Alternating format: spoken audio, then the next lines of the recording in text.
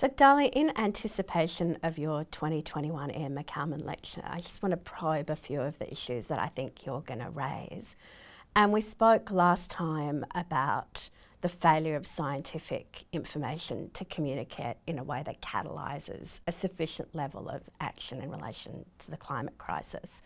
And I know that you're offering artistic expression and artistic engagement as an alternative. So what do you think it is about art that makes the type of difference that scientific information can't make?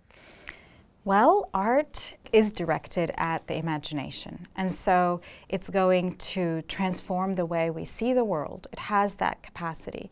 And I think we could just look at history, the history of science, to get a sense of how art has played a huge role in transforming the way we grasp the natural world. Example I'd like to think about is in the development of ecology as a science. So ecology, the term was coined by Ernst Haeckel in 1866, but when he coined the term, he was thinking of Alexander von Humboldt, a scientist and explorer who died some 10 years before Haeckel coined the term. Humboldt is widely recognized as the founder of ecology. And when you look back and say, well, how did Humboldt come to view the natural world as a dynamic, changing unity of beings that are in constant interaction with one another? Well, he says himself that it was through landscape painting. And he asks his readers to look at the natural world as one would look at a landscape painting.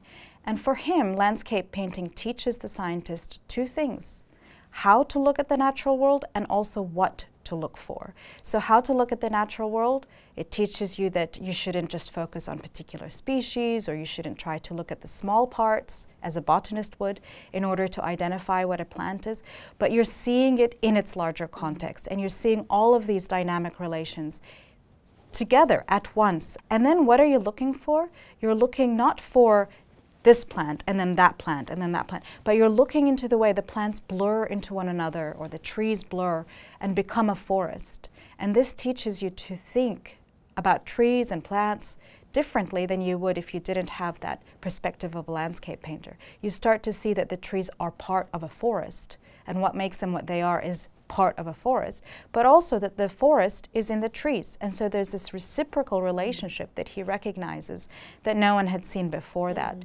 I think what's so fascinating about what you're saying, two aspects of what you're saying. Firstly, is that we think of scientific knowledge as being in its own stream and art as being in its own stream. And often, particularly in the academy, we think of art as translating science, but you're actually flipping it and showing that the scientific imagination is informed by encounter with art. I also love the way that you talked about that art teaches us, but it teaches us in a really different way, right? So it doesn't teach us through a series of principles or rules, but through the encounter with art. It's aesthetic, right? It has to do with perception. It teaches us how to see. And I think that's something that we really need to learn in terms of the environmental crisis. We need to learn to see differently. We need to learn to see that we are so much a part of this world, and that it affects us and we will be affected by it.